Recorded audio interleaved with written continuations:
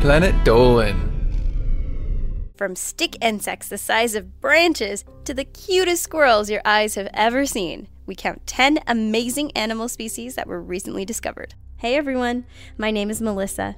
I'm here to caress your brain cells with weird facts from all over the world. Number 10. Footlong stick insect. In 2014, two biologists were shocked when they came across a stick insect big enough to look like a tree branch.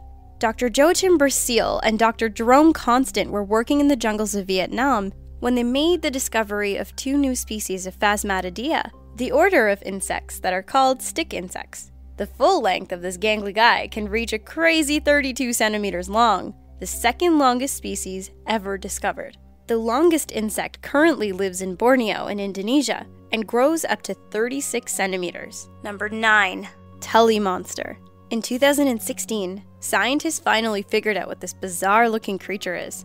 Known locally in Illinois as the Tully monster, this strange sea dweller has perplexed scientists since the discovery of its fossilized remains in 1958. The mouth of the creature is extended away from the body, with a strange jaw and teeth appearing at the end of its snout. Scientists have decided the 307-million-year-old Tullymostrum gregarium was most likely a vertebrate. I'm not exactly complaining that this fish with its hammerhead eyes and weird claw is no longer in our waterways. Number 8. Ruby-eyed pit viper. Just in case there weren't enough snakes in the world already, a new species of viper has recently been discovered. It's pretty succinctly called the ruby-eyed pit viper, and it was found just outside Ho Chi Minh City in Vietnam. It prefers to live amongst evergreen forest, and has been frequently found loitering around water sources like waterfalls and swimming pools. It's a threatened species due to the rapidly increasing destruction of their habitats, and also because some locals like to eat them and make snake wine out of them. Call me old-fashioned, but I prefer my wine to be viper-free. Number 7. Texan minnow. Due to some sloppy scientific documenting in the 1800s, this little fish has recently been rediscovered in Texas. A scientist called Charles Frederick Gerard once detailed his apparent discovery of a fish called Notropis amabilis in 1956. But it was commonly believed that Gerard was sometimes careless with his details and often described the same fish twice. So it came as a bit of a surprise when 100 years later, Dr. Kevin Conway recently found the West Texas shiner does in fact exist. It just looks a lot like a regular Texas shiner. They might look identical, but Conway assures us they are a completely separate species. Number 6. Flapjack octopus. This little guy might have actually been the cutest thing ever discovered in the ocean. Everyone's calling it a flapjack octopus, or Octopus adorabilis on account of its big puppy dog eyes. You can find him scooting about in the deep sea at about 1,500 feet below the surface. Although it looks like he's made of pudding, he actually has about 8 legs, which arch out like an umbrella to propel his precious little body over the ocean floor. A specimen at the Monterey Bay Aquarium Research Institute that laid eggs will hopefully hatch some teeny tiny baby octopi in the next few years. Number 5. Shape-shifting frog. A unique amphibian has been discovered in Ecuador, unlike any other frog known to date. During a visit to Andean cloud forest, Catherine Krynek and her husband Tim picked up a frog they described as having spines on its body. They put it in a cup and were surprised to find a very different looking smooth frog in the same cup the next day. It turns out the frog has the ability to shapeshift depending on its environment. The discovery is the first to document a frog that can mutate its own structure on demand. Ant-Man, you better look out, because we got a shape-shifting frog on our hands. Number 4. Francis woolly horseshoe bat.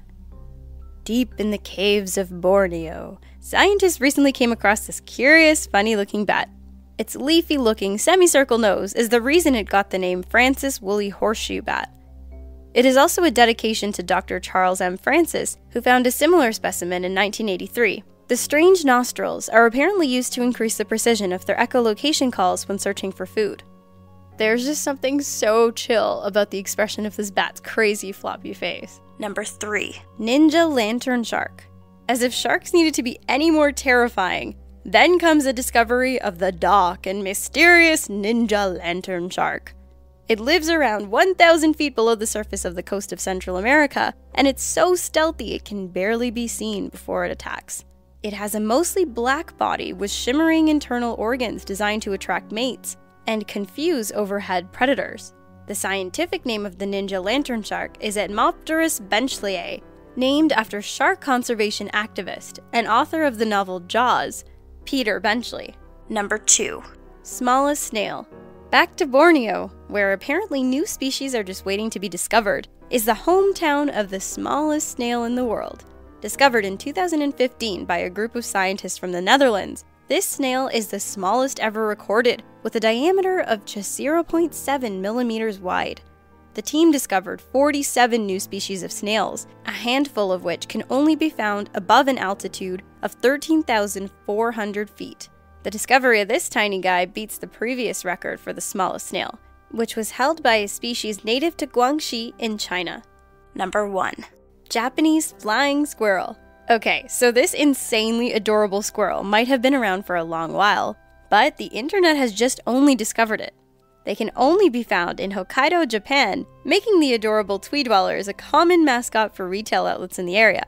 If you look for them, you can find them flying from tree to tree in Japan, gnawing on little leaves, and just generally being the most adorable little guys ever. That's all for now, guys. I'll catch you next week.